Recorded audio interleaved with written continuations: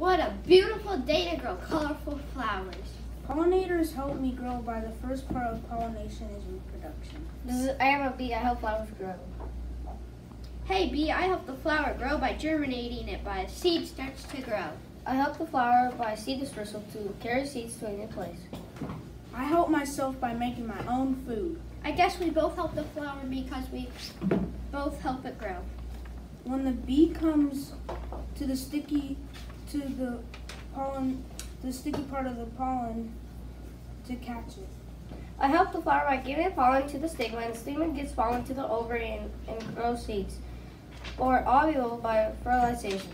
I help the petals by making them bloom, and it attracts insects by its colorful colors.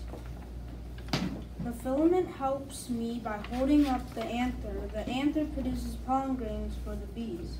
The style connects to the stigma to the ovary.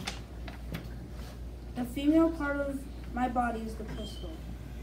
The stamen is the male part of my body. I help myself by protecting the flower bud with the sepal. Now you know all the parts of the flower and what it means. Ta-da!